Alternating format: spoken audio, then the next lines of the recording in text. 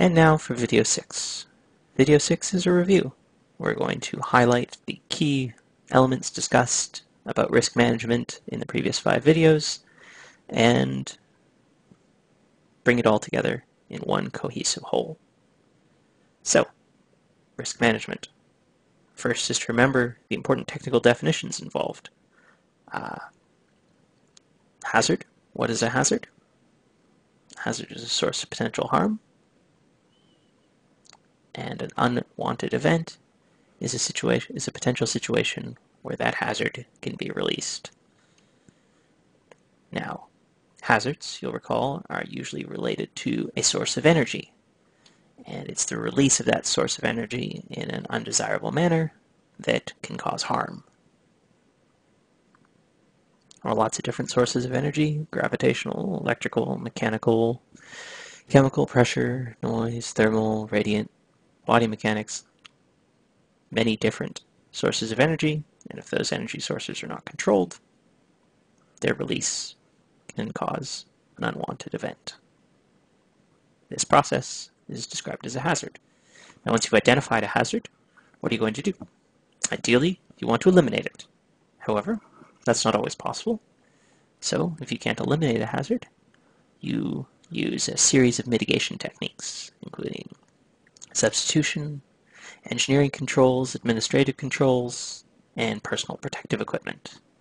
And we've listed these on the slide in order from most effective to least effective. Obviously, eliminating the hazard is the most effective way to prevent it. Substituting generally minimizes. Engineering controls can minimize. Administrative controls can minimize. And personal protective equipment should always really be your last choice because it's pretty much the least effective way to mitigate the dangers associated with a hazard. Now, once we've identified these hazards and we're looking at different ways to mitigate against them, we're going to consider the risk, where we find the risk as the chance of something happening that will have a negative impact on objectives. And usually we're going to try and quantify this risk as a product of probability of occurrence and the consequence of the outcome. So, as an example, we would say that, if we have something that's high probability of occurring and has a high consequence, then that would be a high risk hazard. So, high probability, high consequence, high risk. And the probability and consequence are independent terms that vary depending on what hazard is being discussed. So once hazards and risks are identified, we then move on to a risk assessment procedure. One of the ways to assess risk, there are many. One that we looked at in particular is qualitative risk assessment, where you create a matrix of probability versus consequence, and then the matrix elements are the products of those terms. And you end up with something that looks a bit like the table shown here, where we see that highly probable events with high consequences are the largest risk, and low probability events with minimal consequences are the lowest risk. And we since this is only qualitative, we have some definitions for relating quantitative descriptions of risk to more concrete descriptions, where we have, events that are certain, will occur often, events that are rare, are so unlikely that they will probably never occur. And we then have a similar scale for consequences, where a catastrophic event is one that kills people, that destroys chemical plants, that endangers the environment and the public, that attracts government investigators, and obviously those are really bad. And then consequence can be scaled all the way down to insignificant events where, very minor incidents, almost nothing happens. And you're going to be defining each of your hazardous scenarios in terms of these two sets of definitions. And of course, there are lots of other ways to assess risk, lots of different protocols and approaches. So you need to select the one that's right for your situation.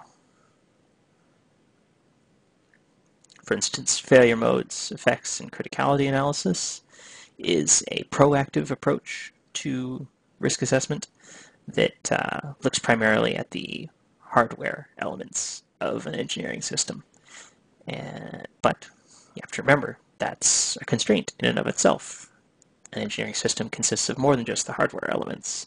There are the operators, there are the design elements that are related to the environment, all sorts of different things that beyond just the hardware. One of my personal favorites, the bow tie analysis, is at least visually a very effective way to consider threats, how you control those threats, what sort of hazardous event they can cause, how you can recover from that hazardous event, and what the consequences are.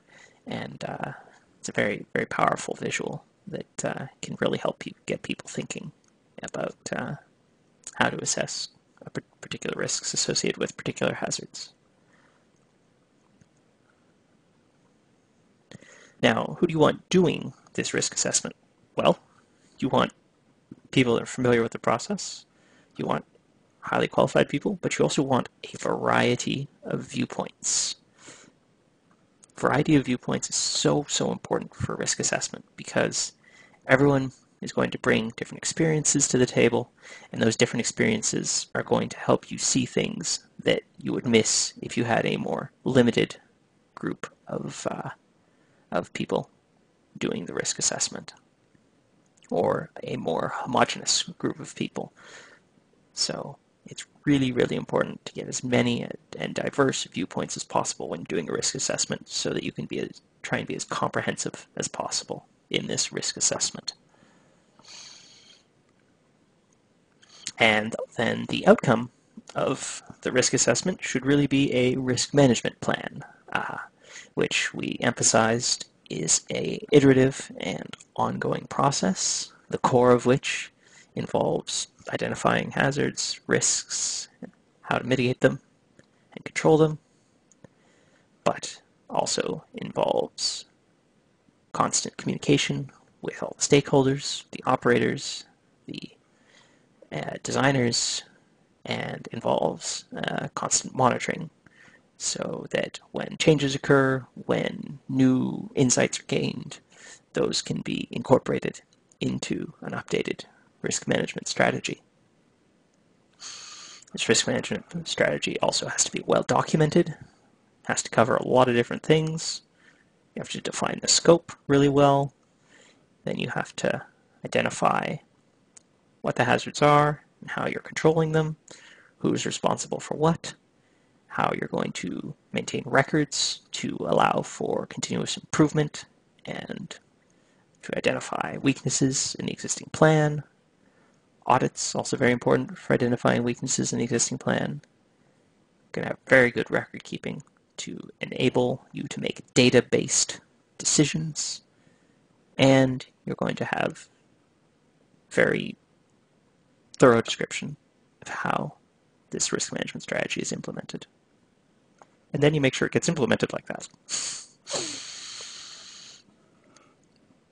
Now, despite all this effort, having a risk management plan by itself is not enough to eliminate hazards, or eliminate risk associated with hazards, but it's the best you can do. You need to have this plan in place, it needs to be documented, and it is going to enable you to monitor and continuously improve your ability to manage the risks associated with your engineering design system.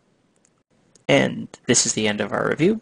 I'll take a moment to go over some references and our sponsors, and then you can proceed to the final quiz. These are the references that we've mentioned throughout the video. In addition, Here are some province-specific references for workplace safety that, depending on what province you're in, you need to be familiar with the intricacies of that specific province's requirements. They'll generally be in alignment with what we've discussed so far, but each jurisdiction has its own nuance that should be observed. Finally, we'd like to thank our sponsors, the Sudbury Integrated Nickel Operations, MIRARCO Mining Innovation, Laurentian University, and the catalyst for the development of this module, Minerva Safety Management Education. So without them, this wouldn't have happened. And now you can proceed to Quiz 6. Once you've completed Quiz 6, you will have completed this risk management learning module.